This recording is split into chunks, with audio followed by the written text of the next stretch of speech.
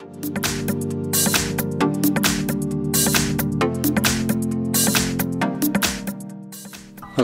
in front of me is a Realme C3, and today I'll show you how to hard reset the device through settings.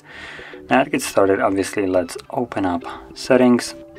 From here we're gonna go down to additional settings, scroll down and you will find backup and reset, and from here let's select erase all data, factory reset, and again erase all data, and once more, and once more.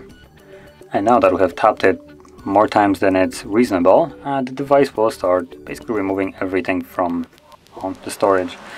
So this will take a couple minutes. Once it's finished, we then will be greeted with the Android setup screen. So we'll be back once that's actually visible.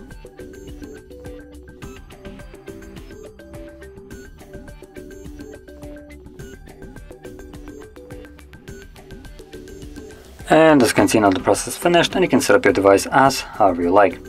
So if you found this very helpful, don't forget to hit like, subscribe, and thanks for watching.